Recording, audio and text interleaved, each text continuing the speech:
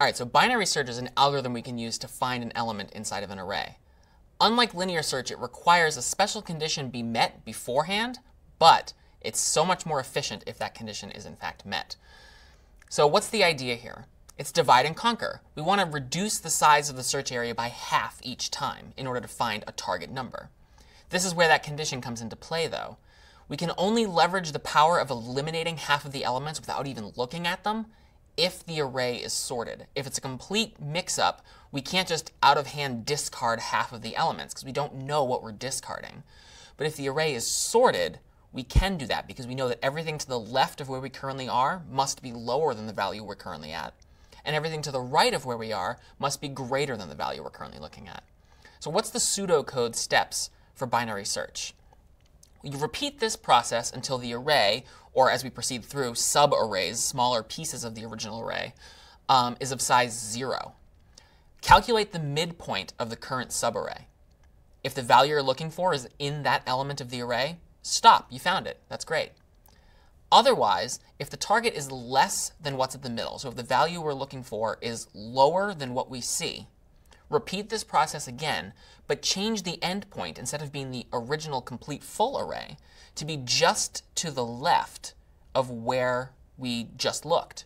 We knew that the middle was too high, or the target was less than the middle, and so it must exist, if it exists at all in the array, somewhere to the left of the midpoint. And so we'll set the array location just to the left of the midpoint as the new endpoint. Conversely, if the target is greater than what's at the middle, we do the exact same process, but instead we change the start point to be just to the right of the midpoint we just calculated. And then we begin the process again. Let's visualize this, OK? So there's a lot going on here, but here's an array of 15 elements, and we're going to be keeping track of a lot more stuff this time. So in linear search, we were just caring about a target, but this time we want to care about where are we starting to look, where are we stopping looking, and what's at the midpoint of the current array. So here we go with binary search. We're pretty much good to go, right? I'm just going to put down below here a set of indices. This is basically just what element of the array we're talking about. With linear search, we care in as much as we need to know how many elements we're iterating over, but we don't actually care what element we're currently looking at. In binary search, we do, and so those are just there as a little guide. So we can start, right? Well, not quite. Remember what I said about binary search? We can't do it on an unsorted array, or else we're not guaranteeing that the certain elements or values aren't being accidentally discarded when we just decide to ignore half of the array. So step one with binary search is you must have a sorted array. And you can use any of the sorting algorithms we've talked about to get you to that position. So now we're in a position where we can perform binary search. So let's repeat the process step by step and keep track of what's happening as we go. So the first thing we need to do is calculate the midpoint of the current array. We'll say, first of all, we're looking for the value 19. We're trying to find the number 19. The first element of this array is located at index 0, and the last element of this array is located at index 14. And so we'll call those start and end.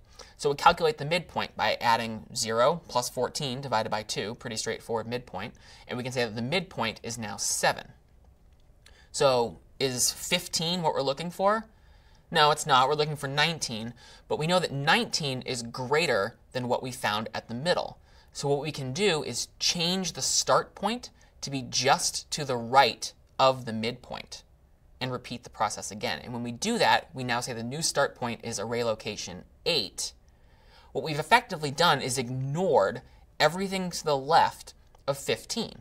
We've eliminated half of the problem. And now instead of having to search over 15 elements in our array, we only have to search over 7. So 8 is the new start point. 14 is still the end point. And now we go over this again. We calculate the new midpoint. 8 plus 14 is 22. Divided by 2 is 11. Is this what we're looking for? No, it's not. We're looking for a value that's less than what we just found. So we're going to repeat the process again. We're going to change the end point to be just to the left of the midpoint. So the new end point becomes 10. And now that's the only part of the array we have to sort through. So we have now eliminated 12 of the 15 elements. We know that if 19 exists in the array, it must exist somewhere between element number 8 and element number 10. So we calculate the new midpoint again. 8 plus 10 is 18. Divided by 2 is 9. And in this case, look, the target is at the middle. We found exactly what we were looking for. We can stop. We've successfully completed a binary search. All right, so we know this algorithm works if the target is somewhere inside of the array. Does this algorithm work if the target is not in the array? Well, let's start it again, and this time let's look for the element 16, which visually we can see does not exist anywhere in the array. The start point is again 0. The end point is again 14. Those are the indices of the first and last elements of the complete array. And we'll go through the process we just went through again, trying to find 16, even though visually we can already tell that it's not going to be there. We just want to make sure that this algorithm will in fact still work in some way and not just leave us stuck in an infinite loop. So what's the step first? Calculate the midpoint of the current array. What's the midpoint of the current array? Well, it's 7, right? 14 plus 0 divided by 2 is 7. Is 15 what we're looking for? No, it's pretty close, but we're looking for a value slightly bigger than that. So we know that it's going to be nowhere to the left of 15. The target is greater than what's at the midpoint, and so we set the new start point to be just to the right of the middle. The midpoint is currently 7, so let's say the new start point is 8. And what we've effectively done again is ignored the entire left half of the array. Now we repeat the process one more time. Calculate the new midpoint. 8 plus 14 is 22. Divided by 2 is 11. Is 23 what we're looking for? Unfortunately, no. We're looking for a value that is less than 23. And so in this case, we're going to change the end point to be just to the left of the current midpoint. The current midpoint is 11. And so we'll set the new end point for the next time we go through this process to 10. Again, we go through the process again. Calculate the midpoint. 8 plus 10 divided by 2 is 9. Is 19 what we're looking for? Unfortunately, no. We're still looking for a number less than that. So we'll change the end point this time to be just to the left of the midpoint. The midpoint is currently 9, so the end point will be 8.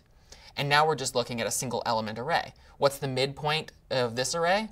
Well, it starts at 8, it ends at 8. The midpoint is 8. Is that what we're looking for? Are we looking for 17? No, we're looking for 16. So if it exists in the array, it must exist somewhere to the left of where we currently are. So what we're going to do? Well, we'll set the end point to be just to the left of the current midpoint. So we'll change the end point to 7. Do you see what just happened here, though? Look up here now. Start is now greater than end. Effectively, the two ends of our array have crossed. And the start point is now after the end point. Well, that doesn't make any sense, right? So now what we can say is we have a subarray of size 0. And once we've gotten to this point, we can now guarantee that the element 16 does not exist in the array because the start point and end point have crossed, and so it's not there. Now notice that this is slightly different than the start point and end point being the same. If we had been looking for 17, it would have been in the array, and the start point and end point of that last iteration before those points crossed, we would have found 17 there. It's only when they cross that we can guarantee that the element does not exist in the array. So this took a lot fewer steps than linear search. In the worst case scenario, we had to split up a list of n elements repeatedly in half to find the target, either because the target element will be somewhere in the last division, or it doesn't exist at all. So in the worst case, we have to split up the array, do you know? Log of n times. We have to cut the problem in half a certain number of times. That number of times is log n. What's the best case scenario? Well, the first time we calculate the midpoint, we find what we're looking for. In all of the previous examples on binary search we've just gone over, if we had been looking for the element 15, we would have found that immediately. That was at the very beginning. That was the midpoint of the first attempt at a split of a division in binary search. And so in the worst case, binary search runs in log n, which is substantially better than linear search in the worst case. In the best case, binary search runs in omega of 1. So binary search is a lot better than linear search, but you have to deal with the process of sorting your array first before you can leverage the power of binary search. I'm Doug Lloyd. This is CS50.